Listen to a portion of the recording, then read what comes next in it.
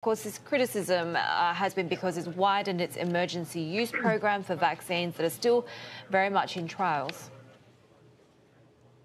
Yeah, that's right. So China gave emergency use authorization to a couple of vaccines run by China National Biotech, a company here, and Sinovac, which is one of the global front runners, actually, in July. And that was meant to be directed at frontline medical workers, staff at the borders, quite similar to emergency use authorizations in other countries. But since then, it has been widened.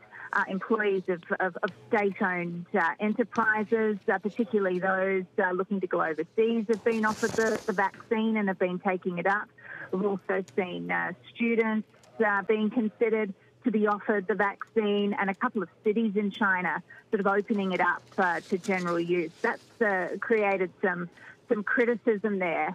Now, China responded to that yesterday. They said that, number one, there is still a risk of COVID, of flaring in China again, even though they've basically eliminated the virus, and also that they haven't seen any significant adverse events among any of these people and in the clinical trial. So that's giving them a bit more comfort to do that. Right, Emma, give us the latest when it comes to the virus cases in Asia. We have seen some case numbers easing in India and perhaps some more optimism in Singapore as well. Yeah, I mean, India is an interesting case. It's hard to tell if this is the start of a trend, maybe a pivot in the way that they're testing, or even a change in the way that they're counting cases.